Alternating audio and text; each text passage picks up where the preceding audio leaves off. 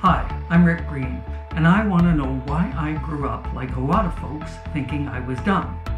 I don't mean a lot of folks grew up thinking they thought they were dumb. They didn't think I was, well, actually, maybe they did think I was dumb. Like a lot of folks, perhaps even you, I struggled in school, and yet I learned more, learned faster, and retained more when I was left to my own devices, my toys, my interests, my books, outside of the classroom.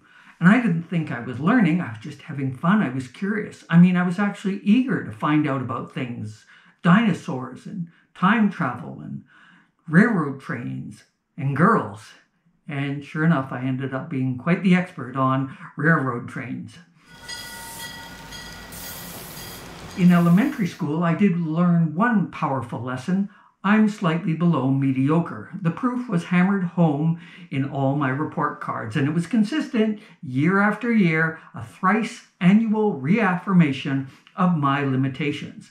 I mean, sitting in a classroom with a million distractions was how everyone else was learning, and a lot of them got A's and B's, so clearly the problem was me. I mean, come on, at age 8, I am not going to question the structure and methodology of the entire educational system. I'm not Greta Thunberg.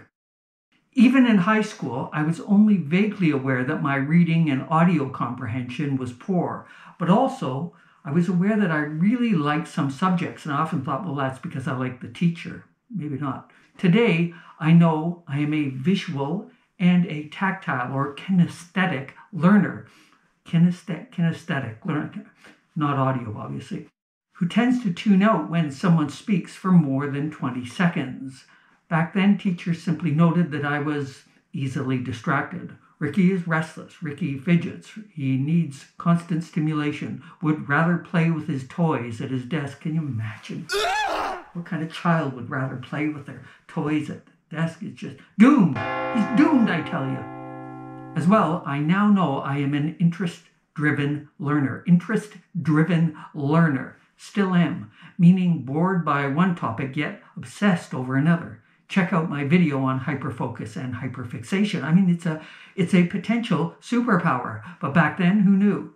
At university, interestingly enough, I earned high marks in quantum mechanics and relativity, a fascinating but complex and often counterintuitive subject that most other students were struggling to pass, whereas the basic courses, the basic ones that were no-brainers for most of the class, like electricity and magnetism, I barely passed. It was weird until I understood I was an interest-driven learner, which I suppose we all are to some extent.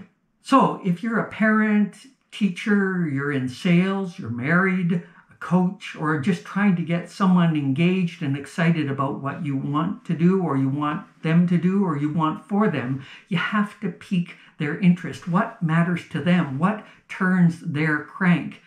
And yes, you still have to lay the foundation, set the stage, and teach the basics, like, in school, the 3 R's.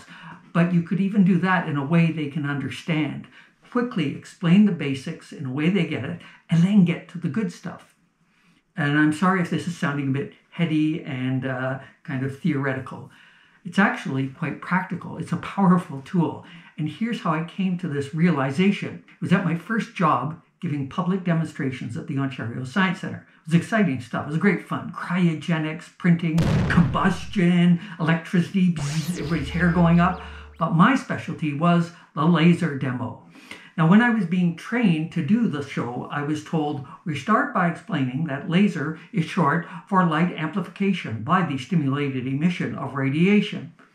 Light amplification by the stimulated, okay, got it, sounds logical, but like a lot of things that sound logical, it didn't work in real life. Something I gradually realized by looking out at the confused, uncomprehending expressions of the audience members. That first line, light amplification, blah, blah, blah, blah, blah, and they knew, okay, this is going to be over my head. I will think about lunch. Come on, did they need to know what laser stood for? Most of us don't even know what Wi-Fi is short for. If you go in for laser eye surgery, they don't say to you, we'll be using light amplified by the stimulated emission of radiation. Radiation? Well, that sounds scary. By the way, radiation means something that radiates outward. The infrared radiation from the coils in your toaster radiates out to toast your bagel. Another technical term for infrared radiation is heat. We've all heard of that. But there was actually a distinct lack of heat in my laser demonstrations until I got to the part about how lasers might help us, how you might actually use a laser. Now, back then, most folks just associated so they thought of lasers as phasers, lightsabers, death rays.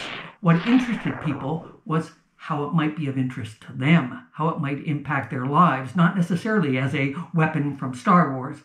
How would it affect their families, their work, their health? When I talked about that, you could hear a pin drop. Okay, that was a bowling pin. So gradually, by experimenting over hundreds, perhaps even thousands of demonstrations, I found a way to demolish what people had heard, explain what made lasers so special, and then, having covered those basics, get to the good stuff. Now, I haven't done this in decades, but I'm going to do the demonstration, the first minute or two of the demonstration. I had a small laser turned on, and I had a spray bottle full of water, and when I spritzed it, you could see the laser beam right in front of my face. This grabbed everybody. Here's how it went. Welcome, ladies and gentlemen, to the Laser Show. My name is Rick, and I have a laser. A laser. Wow. This is light. The laser makes light. See the light bulbs in the ceiling? They make light too. The difference is the light in the ceiling goes all over the room, even onto me and then into your eye. The laser goes in one direction, doesn't spread out. Another thing that's not necessarily obvious is that the light from the light bulb is all different colors. If you took a prism, you could see the whole rainbow of colors that are there that add up to make white. This laser, a helium neon laser, produces light at exactly 6,328 angstrom units. I haven't done this in a while. This is the purest color of red. What if you could find a color of light, a specific wavelength that was absorbed by cancer cells and not healthy cells? We'll talk about that more in a minute. The final thing you should know, and you'll definitely not know this from looking at it, is that the waves are in step with each other. They're all like a marching band. This is like the arena or the stadium emptying at the end of the game. All different colored outfits, all going in different directions at different times out of step with each other. This is chaos. This is pure and straight. This is one pure color. And with this kind of purity and precision, we can perform miracles. If these were sound waves, that's the loudest cacophony of noise. This is one tone. It was simple, right? And people were surprised. Hey, I think I understood that. And then we could delve into the possibilities. Eye surgery or laser scalpels that would cauterize and sterilize as it cuts. Measuring the distance to the moon to within inches or on a construction site. Dentistry, industrial uses. Now back then, all of this was just potential uses. Today they're common. So doing my laser demonstration taught me two valuable lessons, which actually might be one. I don't know. First, if you want to touch, move, and inspire people, get to the good stuff early and eliminate whatever they don't actually need to hear, at least not yet. I mean, when you're selling someone a car or selling them on the idea that it's worth $350 to see Paul McCartney live, you start with Paul McCartney live. Unless you're trying to sell them the car, then it's confusing. Second, if you're explaining something to someone and you want to sound pompous and leave them feeling stupid, use a lot of technical jargon and irrelevant details that probably the person who invented the thing doesn't even need to know anymore.